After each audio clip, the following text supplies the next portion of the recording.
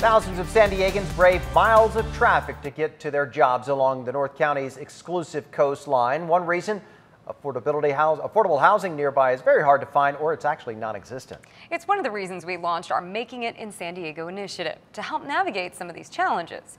10 News reporter John Horn has the surprising move Del Mar is about to make to bring the expensive city low-income housing. I spoke to Del Mar residents, business owners, and workers about the city's new plan to bring affordable housing. The one thing they all had in common, none of them actually thought it could happen. Well, I'm saying it is going to happen because we're going to make it happen. Del Mar Mayor Dwight Warden confident his city will finally be able to offer affordable housing.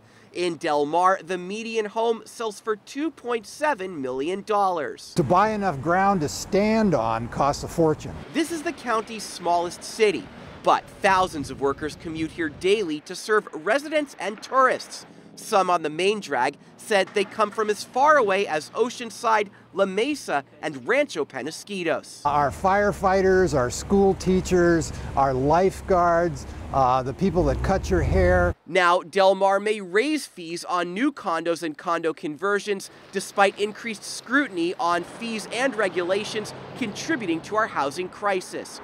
Builders now pay a flat $23,500.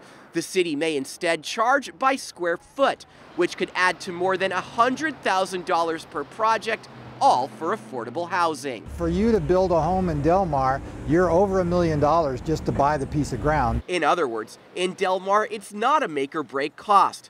The city could then use the money to either subsidize rent for more low-income families or work to create its first physical low-income units. And if we can go and get federal and state grants and tax credits, we can have enough money where we will be able to do some of these programs. Warden says the city is small with little development, but is going to do all it can. John Horn, 10 News.